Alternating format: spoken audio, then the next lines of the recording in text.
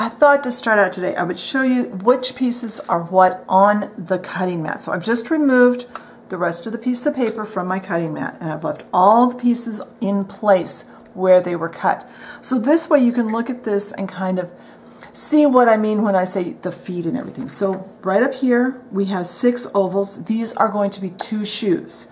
One shoe, another shoe. Right below those, we have the hands, 1 set and another set. And the noses are right there. These 3 are the hats, the body, the beard, the book cover, the book spine. There's only 2 of these because I just wanted to make it have just a tiny bit of dimension, and then the pages to the book. So those are what the pieces are. That way you can, if you kind of watch that part of the video, this part of the video, you can kind of get an idea of where things are on the cutting mat. So I'm going to turn the camera off. I'm going to remove everything, put it in groups on my work tile, get my glue out, and I'll come back and we'll start gluing together. We'll talk about the pattern.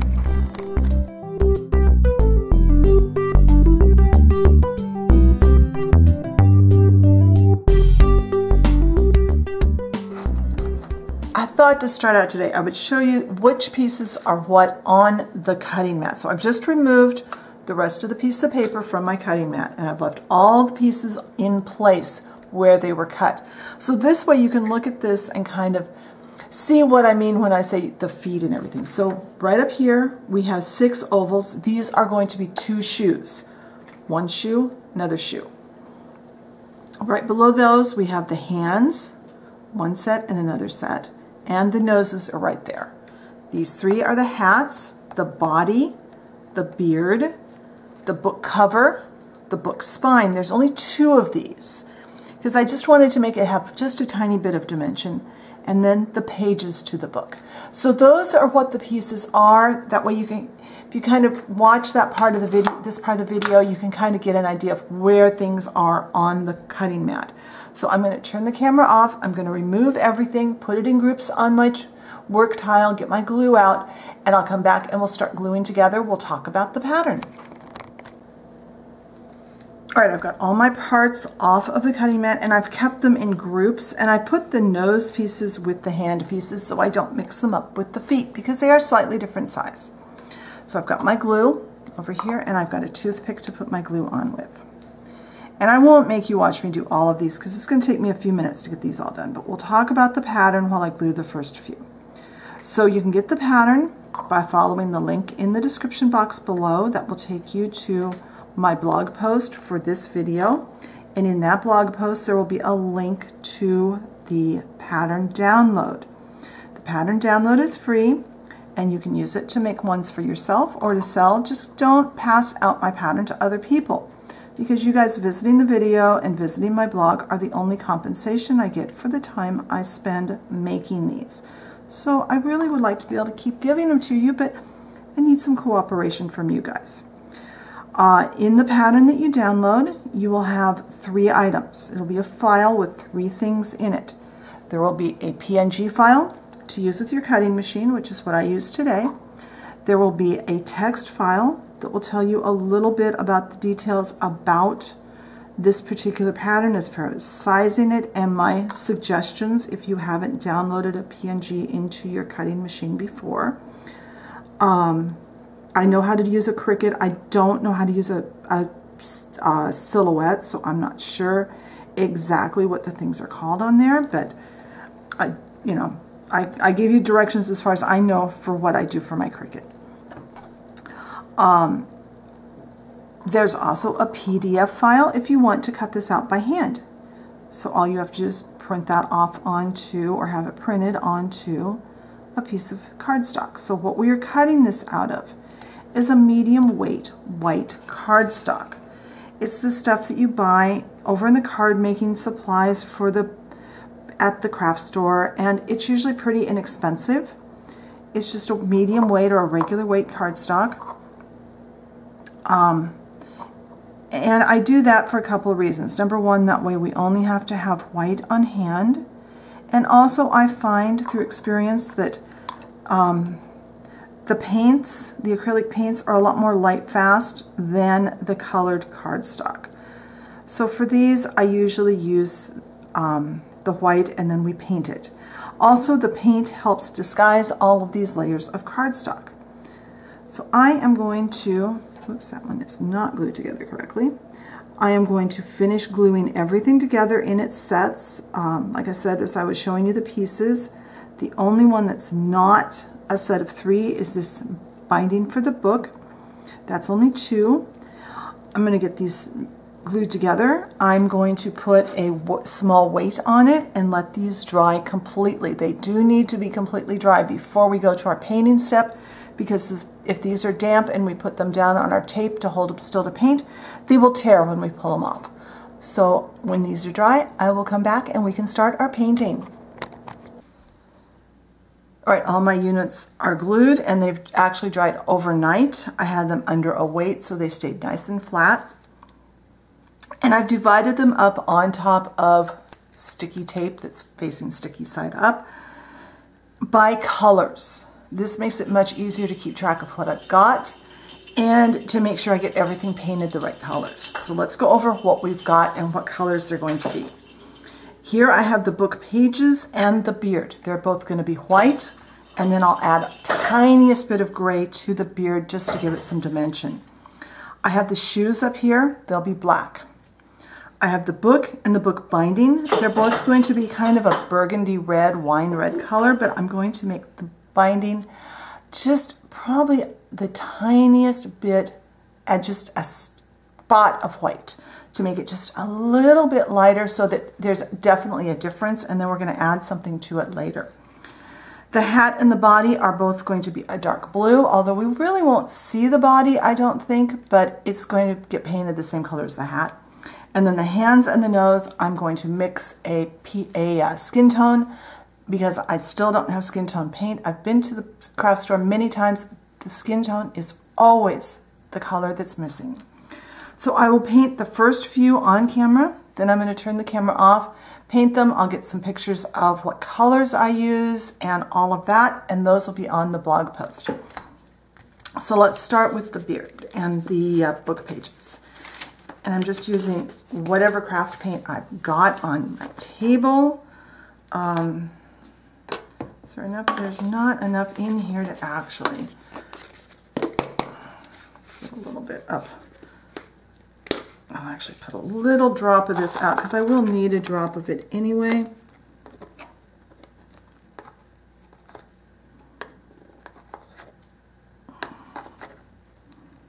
It's an old bottle, so now it's got a lump in it. So let's start with just some white. And yes, I do want to paint the pieces white, not just leave them plain paper. For one thing, it changes the texture slightly, so they'll look more cohesive if everything has been painted.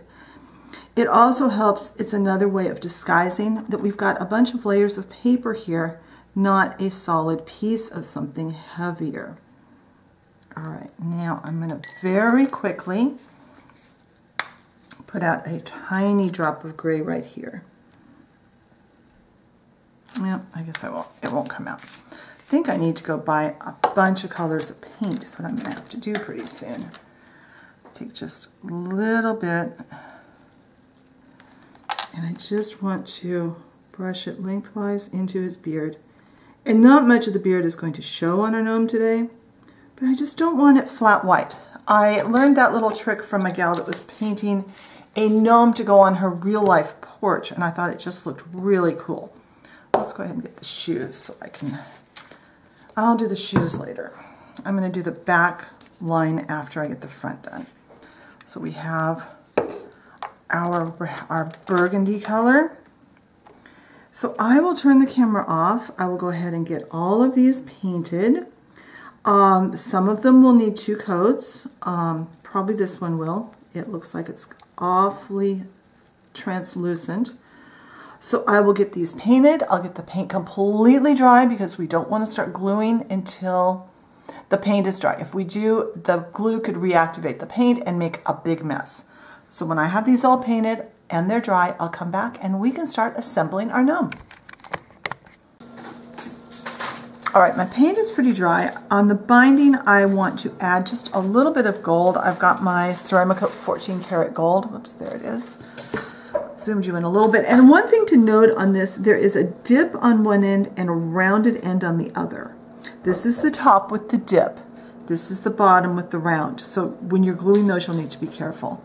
Now I have a dotting tool here that's pretty small. And I just want to make a couple of gold bands just to add a little interest to my book.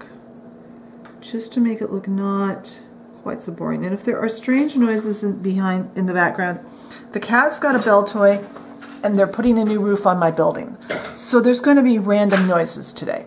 I'm sorry about that. So I'm going to let that gold paint dry, and when that has about 10-15 minutes just to get dry enough that I can move these, I'm going to move my tape back out of the way and we can start gluing the pieces together. So I'll be back when that happens. All right, these are the first 4 pieces we're going to work with: the body and the beard and the book and the pages to the book. I've got my glue over here off camera. We're going to start by putting the beard onto the body. Now, like I said earlier, most of this is really not going to show, but we're still going to put it on to help the gnome stand up against the wall and also for structural support. So I am going to put some glue on here. And I don't have to be really neat because most of this will be hidden. I'm going to put my beard on. I'm going to do my best to center it on the body. And then I'm going to double check by standing it up that the beard does not hang down below the body. That's important. Now the book, we're going to go to the top of the book, which is the V side, the top V there. I'm going to put some glue on the back of the book.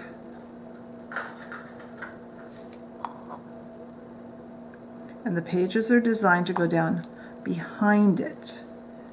And you can get it centered and then kind of work it around so that the pages look like they're coming out of the binding of the book. There we go. Get that, I'll fiddle with that off camera to get it just where I want it. I want these bits of glue to dry to the point where nothing will move when we put our next pieces on. So when this dries, I'll come back and we'll go on to our next step. All right, now that my glue's had time to set up a little bit so those won't move around, we're going to get a little more glue. We're going to put it on the beard. I'm going to attempt to not have my hands shake too badly. But I'm going to put, and this is, the book is only going to touch the beard. It's not going to touch the body. Now, try and center it over the beard.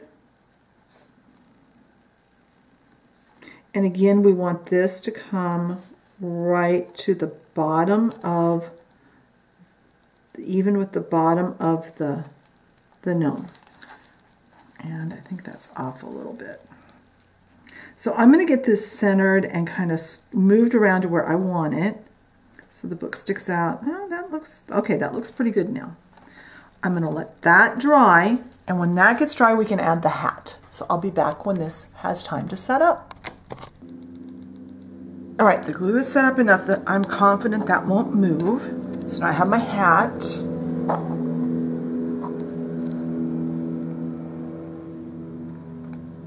I'm going to put glue on the bottom of the back of the hat. And I want to have this set up not quite touching the book. Oops, the pages of the book. And I think I'm going to get a craft stick to lay under the hat, because this one I don't really want him, I don't want his hat leaning, because there's nothing there to support the lean. All right, I'm going to let that glue set up so that it doesn't move. And then when that happens, we'll come and put the details on. So I'll be back in a sec. All right, my glue has set up, and hopefully the guys working on the roof have gone to lunch, because I would just like a few minutes without big noises. So I'm going to put some glue right under the hat where the nose goes. I'm going to use my stick with the glue on it to kind of get that in there. Hopefully I'm not getting my head in front of the camera. All right, now the little shoes go on the corners of the book. And they're meant to kind of sit at an angle. And like I said earlier, I'm not worried about glue showing. I've said this before making these because we are going to coat it all with Mod Podge. The Mod Podge will not only seal it, but it will, and make it look more finished, it will also help everything to stay together. So we're going to put this at an angle. And I want it kind of tipped out. That's kind of how these are designed to go. I had started to make this as a standing gnome, and I thought, no, he needs to be sitting down and comfortable while he's reading his book. So I'm using this, lining up at the bottom of the gnome to make sure those little feet are in the right spot. Push down. Let's get a little bit of glue here, a little bit here. Get my hands on. Come on. Whoops. I think I put the hand on upside down. Come on.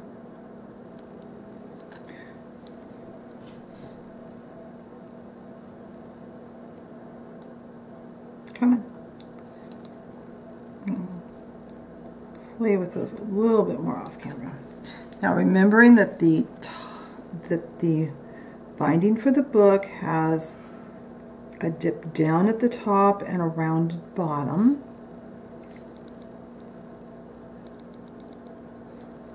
Now I'm going to get rid of that.